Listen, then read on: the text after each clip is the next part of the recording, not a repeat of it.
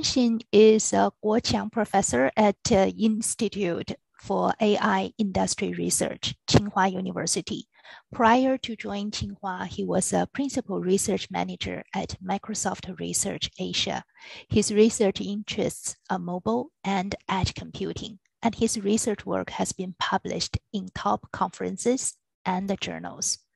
His presentation topic today is efficient on-device deep learning towards ubiquitous intelligence on the edge.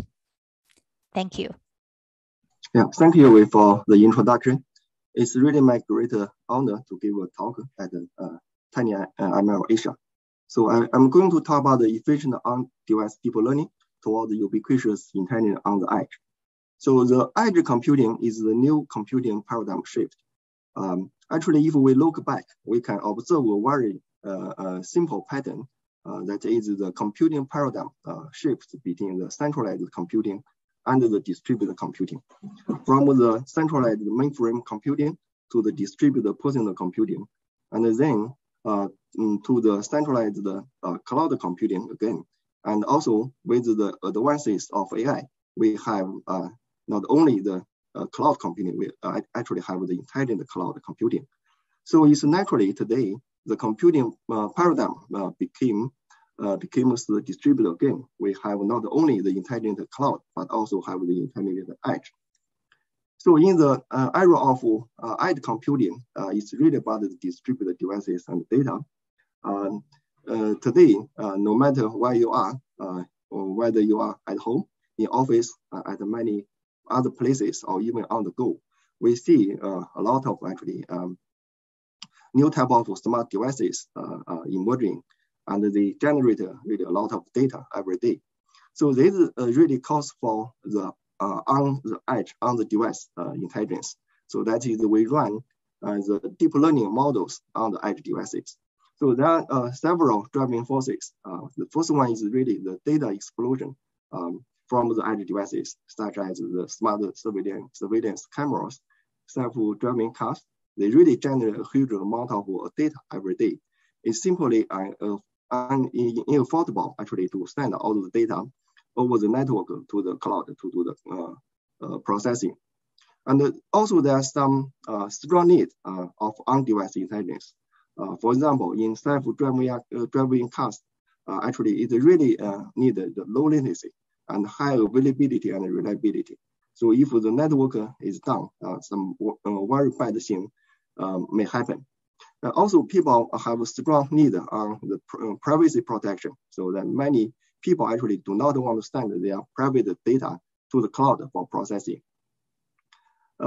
Also, very importantly, today with the AI algorithm become mature, so people are making a dedicated AI ASIC so that even small devices like smartphones are able to run actually the deep learning models on the device.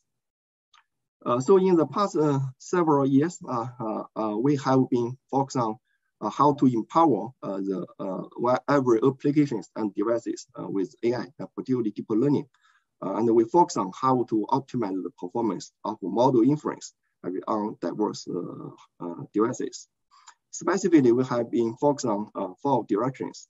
The first is how to automatically generate affordable AI models, actually customized for diverse hardware to make the model inference more efficient. And the second is given deep learning model, how we can actually fully utilize the underlying heterogeneous computing resource to fully optimize actually the inference performance. And the third one is actually once we deploy a model on device, we face many actually practical issues like the privacy protection and the security, and how to actually debug the AI models to make sure the decisions from the AI models are reliable. And the last one is on-device continuous learning. Once we deploy the model, we do not want to stop. We want hope actually the device can learn new knowledge from the new input and continuously actually improve the model, and also work together with other devices, improve the global model in a collaborative way. So given the time limit, today I will focus on the first two directions. Specifically, I will talk about the three things. The first one is I want to argue actually the efficient neural network design must consider hardware features. And the second one is how to design hardware-friendly neural networks. And finally, is how to optimize the model inference on edge devices. So if we look at the on-device deep learning stack, there are innovations at different layers, from the hardware design to the edge frameworks, and also the efficient model design for edge devices. This is how actually today how people design and deploy the models. For the model design, usually we start from design space with a different number of layers or different type of operators. And we either manually design a model with experts, or we leverage some automation tools like the neural architecture search. Then we can we can design a model. Then we will actually deploy that model onto hardware. There are actually a gap. We can see actually the current neural network design actually does not consider much the platform features. Usually people will use some constraints like the flops, that is the number of computations, to limit actually the model size so that we can have the good performance on small devices. However, less flops does not mean actually less latency. For example, here, actually the MoveNet edge TPU is multiple times bigger than MoveNet V3, but actually it runs a little bit fast on the edge TPU. Also, a fast model does not always run fast on every hardware. So for example, here, actually the MoveNet V3 is an improved version than MoveNet V2. So it runs faster than V2 on mobile CPU. However, on VPU, actually, MoveNet V2 runs much faster than V3.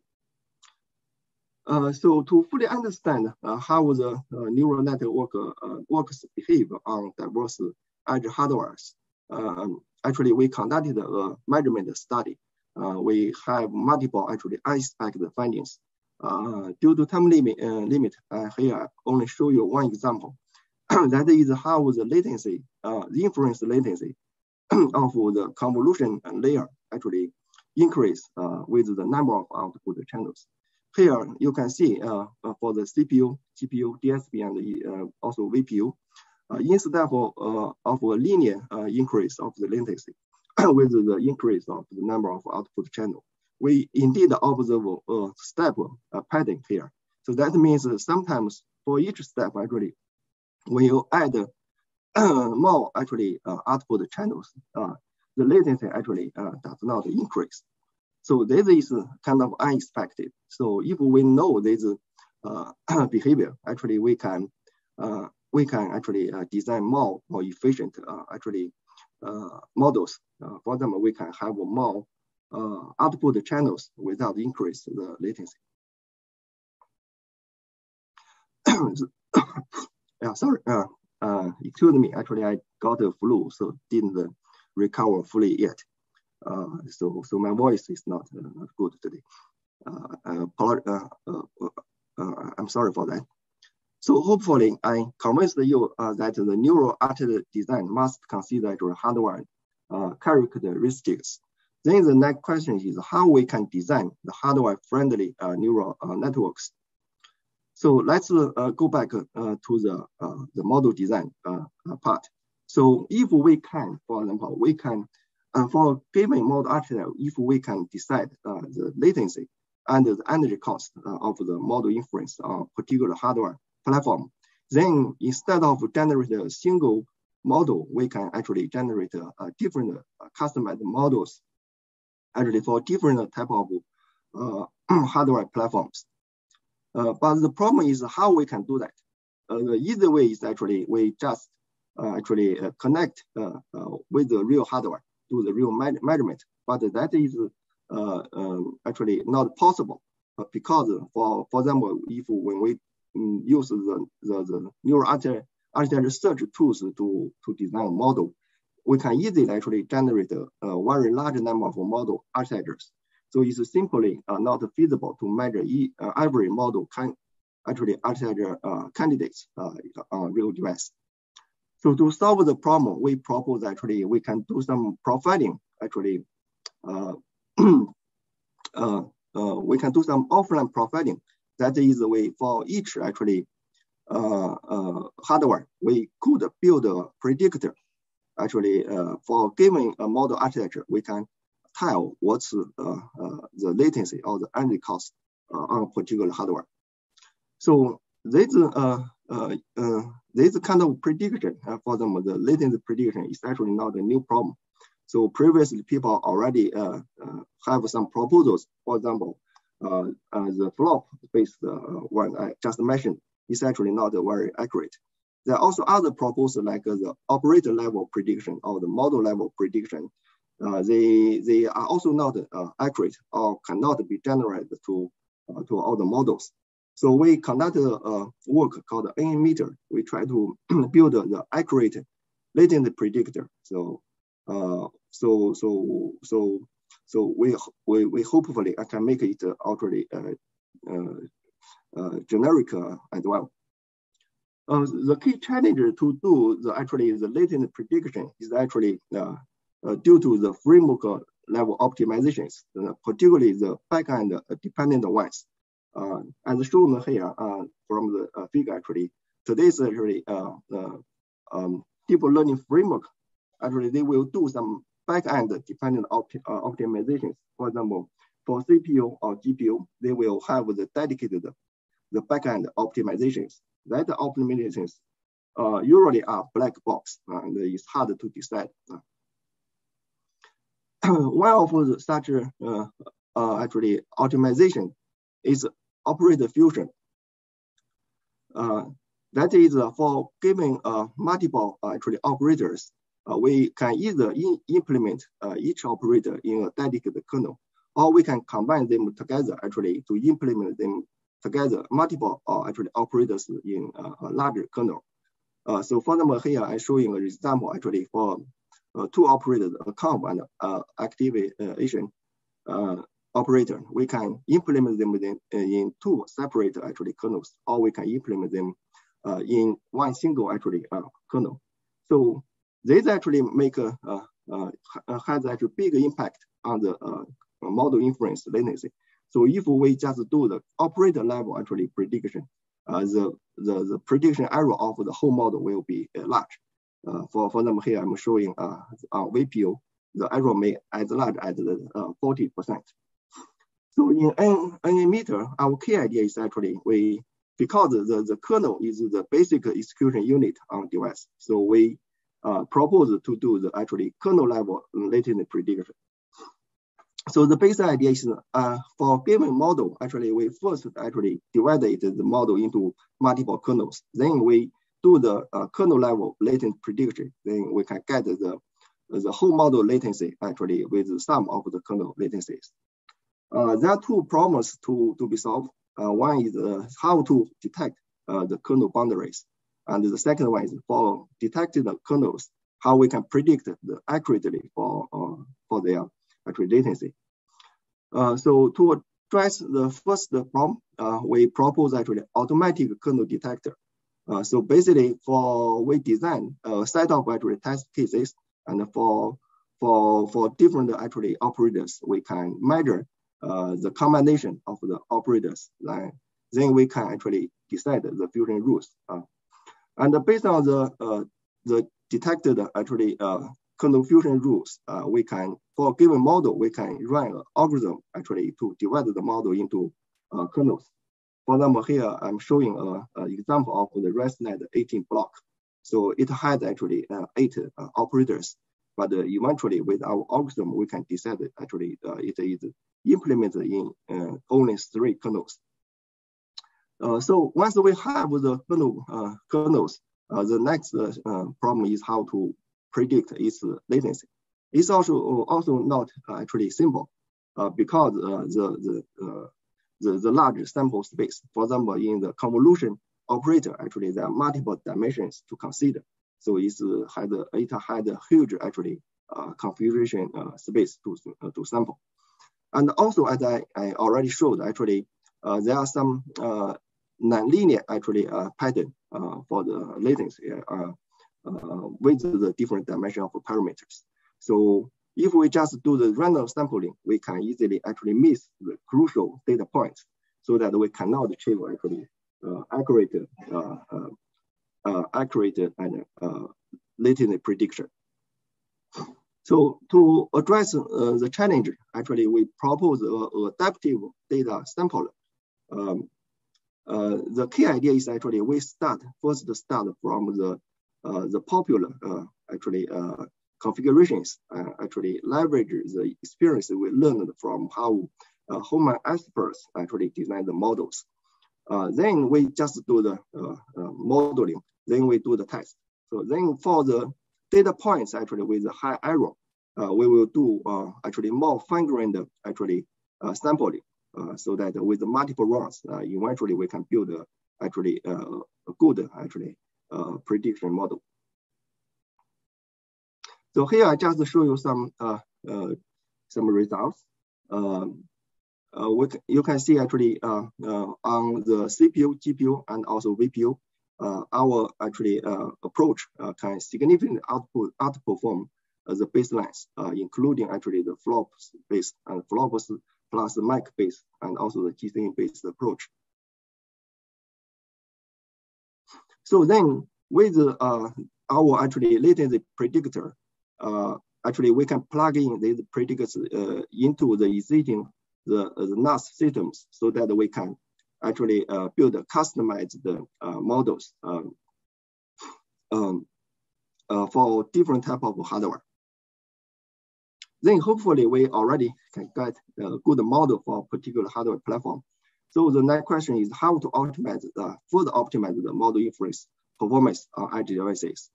So if we look at actually the edge devices, they usually have very limited computing resource. For them, the smartphones, the mobile CPU is much actually weaker actually than the server CPUs. So we may imagine actually those computing resources is already fully utilized, but it is not true actually. So here I'm showing actually the mobile CPU utilization for the CNN models. We can see actually for the bigger CPU cost, actually the utilization is not bad. It's on average 70%, but for little cost, actually the utilization on average is only 10%. So the reason for this underutilized resource is because the OS, the unbalanced task distribution by the OS scheduler. So starting from actually the workload partition, actually the underlying library actually ignore the hardware asymmetry and also the resource constraints actually between the big cost and little cost. And there are also some actually memory copy, actual memory copy overhead. And also the OS scheduler does not do a good job actually to schedule the workload between all the little costs and big costs. So to optimize the deep learning inference on big little CPU, we propose an ASMO system to accelerate the performance. So the key idea of our approach is actually we build a custom model derived actually block partition scheme, which actually can actually do a better job to partition the workload. And we also pre-arrange the memory layout to reduce the memory cost. Also for mobile devices like smartphones, we also care about the energy cost, so that we also propose a data reuse-based frequency setting approach, try to figure out a more efficient, energy efficient frequency setting. And during inference time, we design an asymmetric wide scheduling approach, so that we can actually do the schedule better. So here I show you just show you how the cost model-based block partition works. So basically, we consider both the computation and memory access costs, also the degree of parallelism, and also the cost of the task scheduling and framework. Here I show you an illustration on how we can do the actually the workload partition and the scheduling. So from the workload partition, we consider the difference of the big cost and little cost. And for the scheduling, we will pin each thread on each call so that we can achieve better data locality. And we prevent the worker stealing from the big call to little call so that we can ensure every call can finish their work actually at almost the same time to minimize the whole model inference latency. So here I just show you some results. We can see actually we can significantly improve the model inference latency and also reduce the energy cost. If we want to fully optimize the model inference latency, we can set the CPU frequency at the highest so that we can actually have a higher actually speed up, but also at the same time we can still reduce the energy cost. If we care more actually energy cost, we can choose a better actually CPU frequency. In this case, we can actually save more energy, but still we can actually reduce the inference latency. So I'd like to end my talk with this slide. So the world is a computer. This is actually vision of Microsoft, and we really see it today actually. No matter where you are, we have the sensors to sense the environment and the users, and we have the distributed actually computing resource actually to leverage AI actually models to process the data and to better serve the users. And this is really a good time for us actually to work together actually to make the world even better. Thank you. Cool. Thank you. Thank you, Yunxin. Thank you for speaking at the conference while recovering from the flu. Yeah, I think you brought up a very good point. The hardware utilization is one of the biggest challenges in model deployment. I also want to extend our gratitude to all the tinyML strategic sponsors who made this event possible. At the executive sponsorship level, we have ARM, my old employer, who provides the software and the hardware foundation, tinyML. Edge Impulse is the tinyML platform for all developers. Guoqiang advances AI research to make efficient AI ubiquitous. tinyML offers end-to-end deep learning solutions for tinyML and Edge AI. At the Platinum sponsorship level, we have Reality AI adds advanced sensing to your product with Edge AI and tinyML. Renesas, who has big ideas for every space.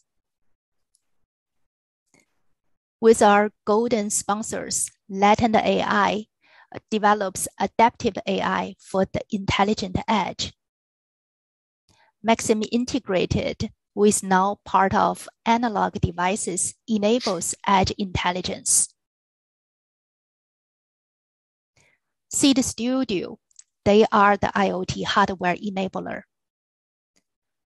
tinyML builds smart IoT sensor devices from data. Tsinghua builds sensing and inference hardware for ultra-low power devices. We will have some special partner sessions in the next few days, led by the sponsors we just introduced. At the silver sponsors level, we have Aeon Devices, Deep Light, AMSA Vision Sense, GreenWaves Technology, Gravity, HOTG, Imagine Mob, Kixel, Rexin, and SAP.